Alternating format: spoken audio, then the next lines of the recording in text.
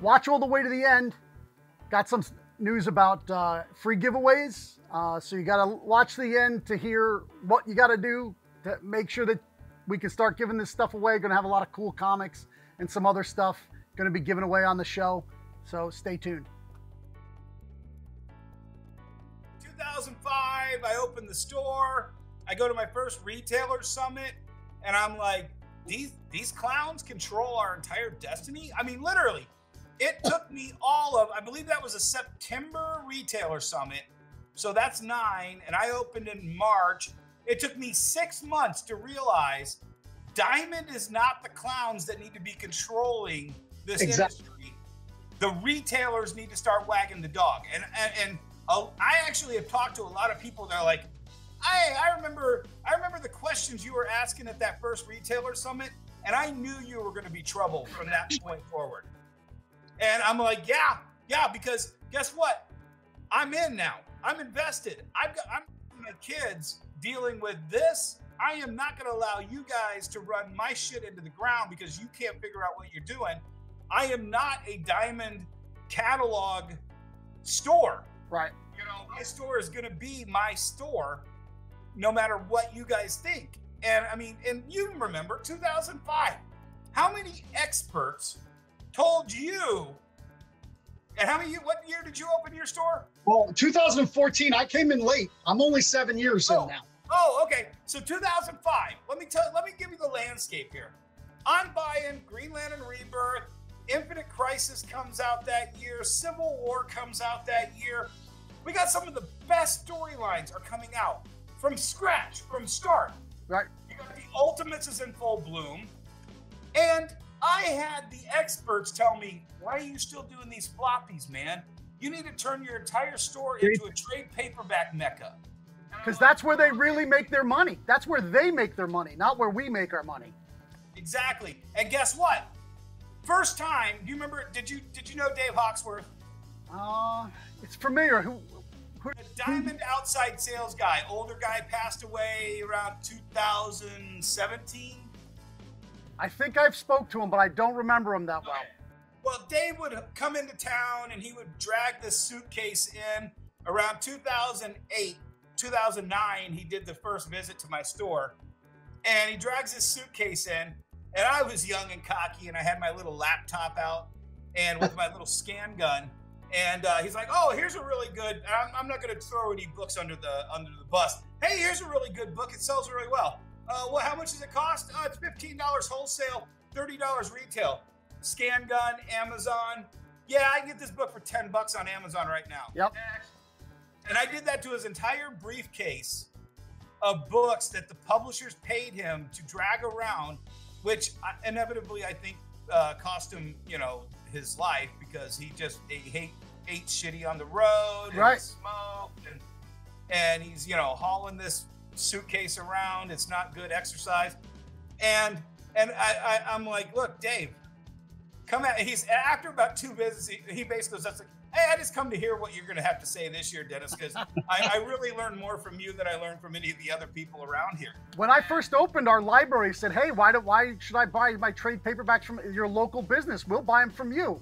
Here's all the prices on Amazon. You buy them and we'll buy them at that Amazon price. I'm like, I can't buy them at the Amazon price. I know. And I remember, do you remember when Walking Dead went from a $14.99 volume 1 to $19.99 volume 1? Yep. And our cost was going to be $9.99 plus shipping. Right. I can still buy the goddamn book for $8.99 on Amazon. Yeah.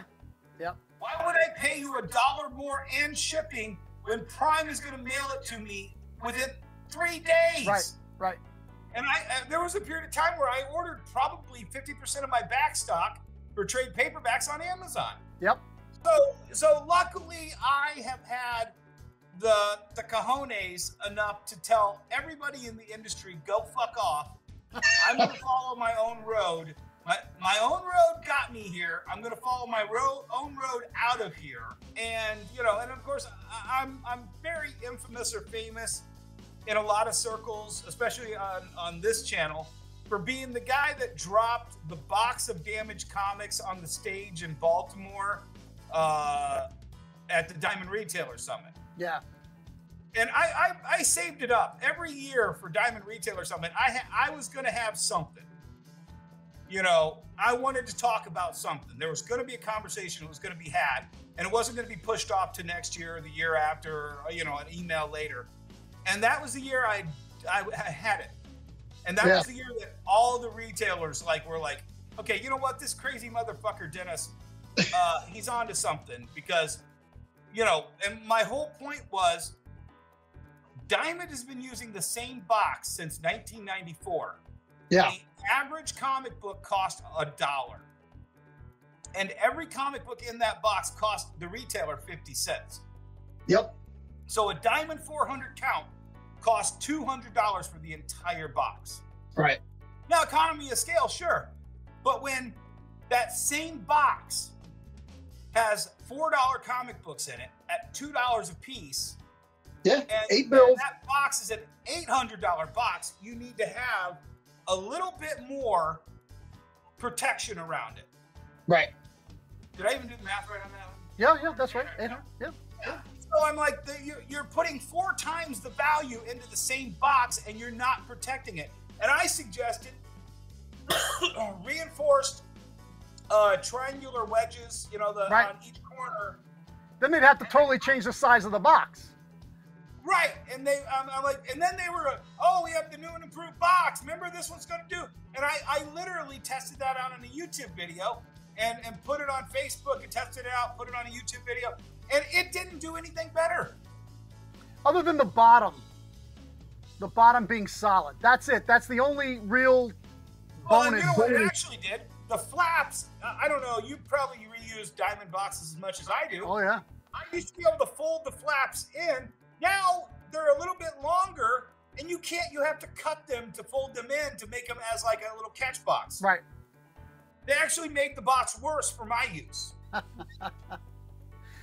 So, all right. So let's hear what. Well, I got one more twist and turn. So my frustration with Diamond led me to I wanted to buy my own building, which if you're a young retailer or you think you want that's the way to go. Let me tell you the one lesson I wished I'd learned 15 years earlier. Buy a building. And what you said, Emmett, it's a destination. You know what? It is. They don't have to have you next to the dry cleaner shop or next to a restaurant. They will find you, and they will find you if you have a shitty building on the outskirts of town. They will find you if you have a shitty building on the middle of town. You just have to own your own business. You have to own your own building. Yeah. You will be 100 times happier. Yes. Although I have a great deal and a great landlord, but I would still rather have my own building. I would still rather have my own building for sure. Sure. I got the option to buy my own building, and I did it, which was I was gonna leave a little bit of a presence in my old location because it was 30 miles from here. And I was like, you know what? I'll leave a little presence. I'll keep my pole customers happy.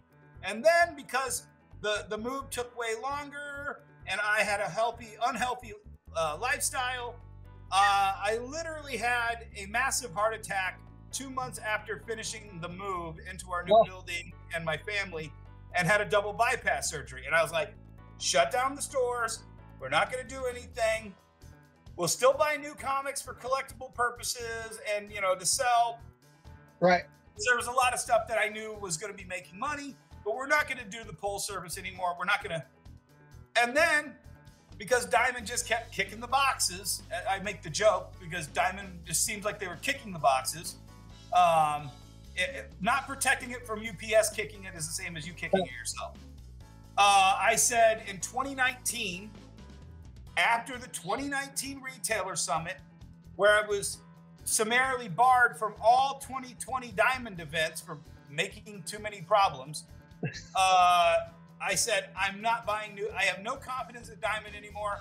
I'm not buying any new comic books from this point forward. I'm done with Diamond. And then, of course, COVID happened. One thing after another. There were no 2020 Diamond events, so my punishment went completely unfazed. I made sure Diamond understood that I I took my penalty very, very seriously. Yeah, it's a badge of honor, man. Yeah. So, and then I said, you know what? Okay, I'm going to rethink this now, because I know what COVID was going to do to this industry. I knew what COVID was going to do to retail real early on. I did a lot of my little Facebook Live videos during that time. Right. And I talked to a lot of people, and I knew that everything was changing. And I said this in a lot of my videos. When this thing comes out, you have one chance to change everything, because there's no rules. Right. You're gonna, and I put my money where my mouth is, and that's when I opened my new store. All right, so let us hear all about the new store and your business model for the new store. So the business model from the new store, for lack of a better word, the city of Monroe did not have a comic book store for 15 years. And in my opinion, it didn't have a really good new comic store then. So Right. for over 20 years, it was just kind of like, hey, we also sell comic books, but here's the magic cards, and here's the sports cards, and here, okay, they're a collectible store. I know that. I understand that. And there's a business model that you kind of understand that goes with that. But 15 years have gone by. Nobody read anything for the last 15 years in this town unless they were going to a store 30 miles north in Detroit or 30 miles south in Toledo. Right. So I said, oh, there's the cat. So I said, okay, what can this store be? And then I had my 50th birthday party in December. And I rented out a movie theater. I rented out a little breakout room in the mall so we could have catered food. And I invited like 50 of my good friends. Oh, that's killer. And I said, let's go see Spider-Man together for my 50th birthday. And then I'm walking through the mall and I'm like, where are all these people coming from? They all came to see Spider-Man and they all started walking around the mall. Yeah. And there was like a little resale shop here, and there was the Salvation Army Clearance Center where all the donations get sent. There's still a Spencer's. There's a video. There's 2 arcades in this, one Claw arcade and one just pinball games. And I'm like, okay, there's something going on in this mall. And so I did a little research, and actually the guy who has the claw machine game has like 1 million YouTube subscribers that just watch him. Yeah, just watching him empty out his claw kicker. I'll give him a shout out. And I'm like, okay, if this guy is doing that kind of business, and I'm watching him take like stacks of money out of this claw machine at the mall, and I'm like, okay, there is something going on in this mall. So I said, what am I going to open? I don't want to buy new comics. I don't want to go back on that, and I don't think anybody's learned a lesson yet. Right. DC's still putting out the same crap. Marvel, I think, puts out better crap, but they put out 100 variant copies of each one of those crap. I don't think Image has anything right now. I mean, they've got a couple flash in the pans, but they don't have Walking Dead. They don't have Invincible. No, King Spawn's doing really well. King Spawn and Scorched are doing really well. They're in the 70,000. That's the number now today. The number today now is 75,000, 75,000. That's like the top. That's a top book. That's a top 10 book. And then split that between 2,000 comic stores or 1,500, depending on who you listen to. Right.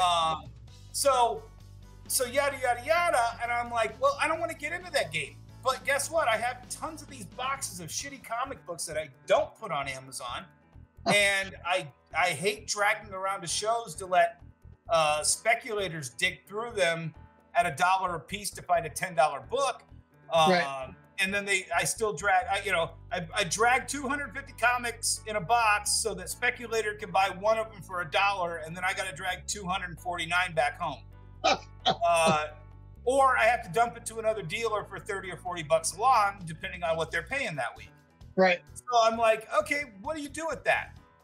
Well, I think 80s and 90s comics have some of the most dynamic covers that you've ever seen, but they're all boxed up in white boxes in the back of your store. Right. So I said, what if I put them on the wall of the store? What if I treat it? Now, hold on. I'm going to tell you I'm cheating because I actually saw a store do this back in 2006. And I went to the comic shop. I did the same thing you said. Destination. I went to the comic book section of the Yellow Pages, and I saw a comic book store. I went to it, and I'm like, there's no new books here. What the hell is this guy doing? And they just had Spider-Man books on the wall at cover price. And they just had Batman books on the wall at cover. I'm like, I didn't get it. Most of their shit was video gaming. They had people playing Xbox and computer games. But they had comic books, and they were still a comic book store because guess what? Comic books is the umbrella. Yep. Yeah. Okay? And they got me. But they wanted to do video games with their comic book store. So I always had that in the back of my head that you could have a comic book store without new comics. And then I gave a speech 4 years ago about how comic retailing can survive whatever comes next. And I think next is going to happen. Next is a little bit of COVID and a little bit of a whole lot of other factors. And I explained what I call the life of the hippie record store. Now, you look like you might have been to a couple hippie record stores in your day. Oh, yeah. I used to do vinyl. I used to be a hippie record store with the comics and everything else. Exactly. So what, and I'll try to make this real quick. I know, I don't know what your time limit is, but we'll make it into 2 parts, 3 parts. It doesn't matter. I love talking comics. I'll talk for days. The record store started in the 50s and 60s. Yep. Okay. Well, at the exact same time, regional record stores started popping up. Here in Detroit, there was a place called Corvettes. Tower Records popped up. You know, every little place started having all of these little regional record stores. Sam Goody, all this kind of stuff. And little by little, the hippie record stores started shrinking. But what did they sell as they started shrinking? Everything. T-shirts, posters, blacklight, just everything. Tobacco pipes, yeah. Incense burners. Yeah. You know, they figured out everything they could sell in their wheelhouse to stay alive. And then bigger entities came in. Walmart's, Kmart's. You got Virgin Records. You got Tower Records moves across the entire world. And the hippie record store was still there. I remember there were the little hippie record store. There was a period where they didn't sell records. No, it was a head shop. Everything but records. But it was the same damn store that was selling records 20 years ago. Right. But then guess what happens? Sam Goody's gone. Virgin's gone. Tower Records. All things must pass. If you've never watched that documentary, you need to watch that documentary. It's the greatest documentary ever. I'll have to look that one up. It definitely has a parallel to comic book stores. They're all gone. Best Buy has like one rack in their store. FYE is gone. Suncoast Records is gone. They're all gone. But the hippie record store was still there. And then this guy named Jack White came out of the shadows of Detroit. Yeah. And he told all of his minions, hey guys, why don't you go find a record store and I'll let you buy this exclusive album on record store day. And then guess what? People started buying vinyl again. Vinyl again, yeah. And the hippie record store went from having 20 records to having thousands of records again. Yep. Yeah. I went into a record store on a Monday and there was 20 kids, my kids' age, dropping $100 a piece. And the guy was like, oh yeah, it's usually busy like this on a Monday. And that's when I came up with the hippie record store is and can be the comic book shop. Absolutely. We have to figure out what we sell in between the day DC announces there's no new comics. The day Marvel says, oh good, we don't have to make comic books anymore because our competitor DC has given up on it. The day Image Comics is like, we're 100% digital now, guys. Go to image.com to download all your comics. Hey, but what about those 1,500 comic book stores that have relied on you to put their kids through college and feed their families? Good luck, guys. I mean, honestly, And Yeah. do you think the response would be anything other than good luck, guys? Because guess what? March of 2020, the only solutions they had was, hey, we'll give you discounts if you want to buy all the shit in our warehouse that we can't get rid of because there's a COVID thing going on. Yeah, well, they've completely left us new dealers out in the cold. Like, they don't talk to us. There's been no retailer. I guess there's going to be a retailer thing at New York, maybe this. I mean, I haven't gotten. I was supposed to have a lunch. Hyman is going to have a lunch in San Diego. Yeah, I heard they have it in San Diego. I wonder if they're going to have one in New York, because we used to have breakfast. We used to have breakfast in New York, and you used to be able to see like all the publishers were there. But it looks like most of them aren't there anymore. It's going to be Boom, Aftershock, and Marvel maybe. You know, and I love Ross Ritchie and Boom, and I love Aftershock, Joe Pruitt, and I love Travis over at I can't believe I just blanked on his publisher's name. Good Boy. What? I said, okay. Yeah. So, you know, I love all these guys, but there's nothing they can do to drive customers into our store anymore. I just don't believe that. I love their products. I love the enthusiasm they have. But Source Point. I just remembered it. Yeah. Source Point Press. But I love the enthusiasm. But guys, it's got to go from the top. And if Marvel and DC can't put the asses in our seats, your books aren't going to do it either. I remember, and you've been to retailer summits before. Do you remember when Nikki Barucci would get up and talk for 15 fucking minutes at a retailer summit? And I'm like, Nikki, you represent 0.1% of this fucking industry. Even if you doubled your fucking number, that means I sell one more book. Your 15 minutes is a waste of my time. And then Valiant would get up there and talk for 30 minutes. And I'm like, this is a smoke break time. Bye. Valiant is the one thing that has me completely perplexed in comic books. They get some of the best writers, some of the best artists. It's great content, and nobody buys it. That Jeff Lemire Bloodshot run, amazing. The art, amazing. Nobody bought it. Nobody bought it. Yeah. I have plenty of it in my back bins. If anybody wants, you can hit me up at cover price.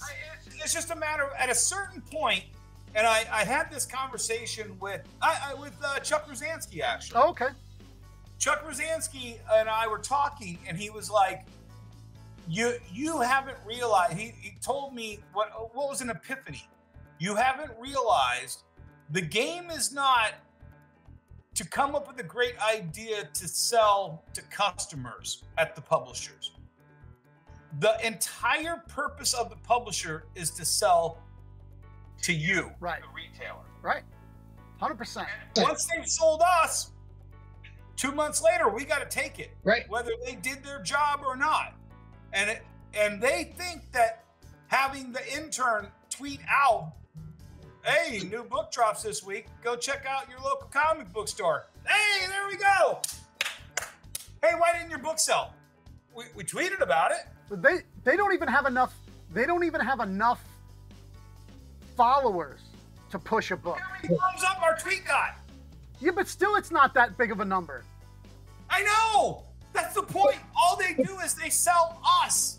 Right. They should be the people tweeting. The people tweeting should have 1 million followers, not 40,000.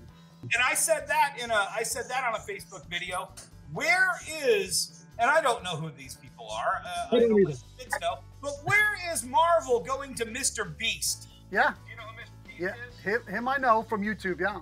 Marvel could go to Mr. Beast tomorrow and go, Mr. Beast, how much money would it take for you to make a Mr. Beast comic book here at Marvel? Yep. And you know what? We'd have 20 million Mr. Beast fans invading our fucking stores. The Batman Fortnite comic sold. I had people that I'd never seen before in my shop come in to buy that Batman Fortnite comic, and then it was over. Last time I saw a huge influx of new customers was when that Weekend Starboy from Marvel. Yeah. To me, that was some out-of-the-box thinking, and I sold that book amazingly well. Yeah. But the point is the follow-up is there. You know, and I jokingly say, You know, look at the guys from Red Letter Media. They're all fucking comic book geeks. Rich Evans, I guarantee you, Rich Evans could come up with a better idea for a Star Trek comic for IDW or whoever has Star Trek right now. Whoever's got the license, hire Rich Evans to write a Star Trek, and when he talks about it on his thing, there's a million people that are going to go looking for that comic book. One of the best, and it was a podcast. Remember Sheriff of Babylon? Oh yeah. Or was it Mars something? It was like Mars. I forget what it. Not Sheriff of Babylon. No, it was what's her name? Mars. Something of Mars. Yeah, it was the young girl show. Yeah. Like Evan Dunn and Evan Run, or I can't remember. Maybe your people will know what it is. But I bought this book and I put it on my wall just on pure speculation that Image knew what they were doing. We sold that book. We didn't sell any in store.